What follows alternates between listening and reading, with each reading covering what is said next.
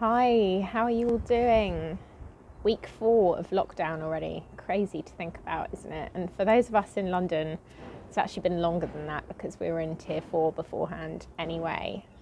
So I'm currently sat on my terrace. It's absolutely freezing because it snowed yesterday, which is why I'm bundled up like this. I've got my cup of tea here, which is inevitably going to get cold in a few minutes. So I'm going to try and do this as quickly as possible. Are you all doing all right? I know that it's been tough. We had a little bit of respite yesterday, some of us anyway. There was snow in my area, so I went to Hampstead Heath, and so many people were just out there enjoying it with smiles on their faces, and it was really nice to see. It was almost like everyone forgot about the pandemic for a day. Alas, we are still in a pandemic, and on that note, I'm really worried about the vaccination rates in London because we've just found out that only 50% of our over 80-year-olds have been vaccinated so far, which is lower than most other parts of the country. So I know our MPs are looking into this and asking questions about it. Particularly, they're asking for more of a breakdown of data to try and understand what's going on here and what needs to be done to fix it. So Munira Wilson, who leads on health and social care for the Lib Dems in particular, has been doing work on this, but also Layla Moran, who's on the coronavirus APPG in Parliament. And for myself, last week I called for pharmacies to get involved in the vaccination rollout to help speed it up, and also for improved communication with ethnic minority communities. And pharmacists can play a big role in that because they're much more representative of local populations where the percentage of ethnic minorities is higher, so they can help build confidence and create a desire to get the vaccine within the local community. So that's obviously the big challenge that we're facing. The cladding scandal sadly continues, but I've been doing a lot of work on that, particularly with Caroline Pidgeon, who sits on the London Assembly for the Lib Dems. So last week, she and I and one of our other councillors, Hina Bakari, who's a councillor in Merton, met with UK Finance, who represent lenders in the UK, to try and understand their perspective. And it was just really clear that they want to get this issue sorted out as well because it's having an impact on the market. And we also met with the social housing regulator, which regulates housing associations. And of course, they want these problems fixed in their stock, but actually for some of the smaller and medium-sized housing associations, it's harder to address because they haven't necessarily got the capital to do it. So it's really clear that government needs to step in, and loans won't do. You know, the leaseholders who are affected by this should not be bearing the costs. They've bought their properties in good faith.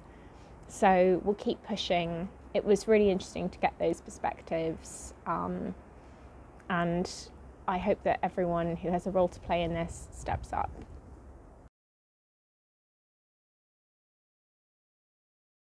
Another thing that I did last week was engaging with some students. So I had an interview with the student paper of King's College, where I actually did my third year of my undergraduate degree in history. Well, not the whole of the third year, but a course. And the person interviewing me was also a history student, so kindred spirit. And he had some really interesting questions about the urban environment and how I would make London a more friendly city for young people. Really important because we need to make sure that our city remains attractive to people growing up here and that people want to come and live here as well. I think this is one of the kind of challenges that has been set by the pandemic. I've got friends who are looking or already have moved out of London already.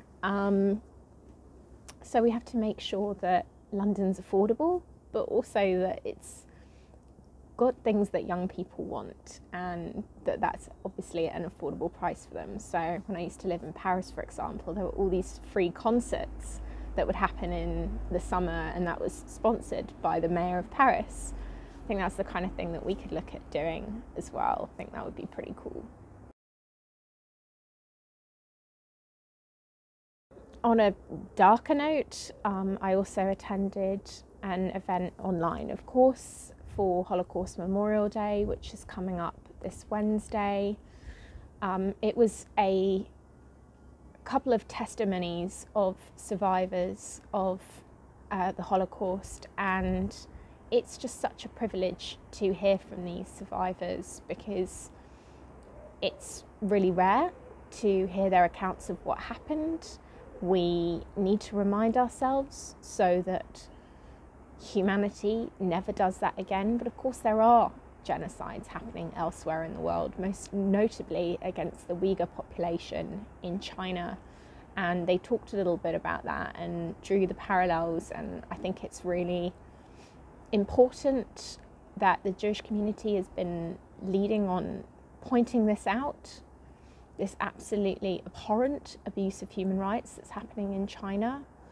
And it shows that we need to keep our eyes open, because humanity can sadly quite easily act in quite inhumane ways. Not quite as extreme, but nevertheless scary. We had the storming of the US Capitol recently, and that was by people who wished to undermine democracy, undermine elected congressmen and women, and intended to cause them harm. Fellow human beings who were just trying to do their job as elected representatives. And they talked a bit about that as well, and I think it shows we should never be blind to where hate can lead, even hate speech in and of itself. And Holocaust Memorial Day is quite poignant for me personally this year, because I actually had family who have my grandmother's maiden name who were killed in the Holocaust. They're listed on Yad Vashem. So that's on my great-grandfather's side, but also on my great-grandmother's side, there's family with her surname as well who appear in those records. And I only found that out really recently. It was really sobering.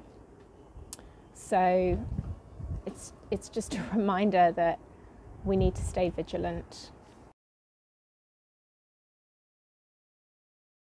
On a more positive note, there's been a big change in the US in the last week. We had the inauguration, finally, of Joe Biden. Donald Trump left the White House. Bye-bye. You won't be missed. And Kamala Harris became the first female vice president of the United States. So exciting, such an incredible historic moment to watch. And yeah, that's a glass ceiling that's been shattered. By the way, we still need to smash one here in London because we've never had a female mayor. But I'd love to hear what your favourite part of the inauguration was. I mean, I just loved the ceremony from start to finish. I had CNN on in the background while I was doing my work, and I was just hooked. But I particularly, like so many others, adored what Amanda Gorman had to say. We all now know those famous words that she ended on. There is always light, if only we're brave enough to see it. If only we're brave enough to be it. I just found those words so incredibly inspiring, and it's a reminder that we can all play our part in bringing about change in the world. So that's a wrap for this week, but leave me your comments, let me know how you're getting on.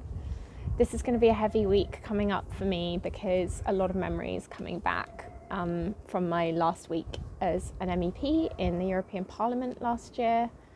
So I'll be giving some reflections on that at the end of this week.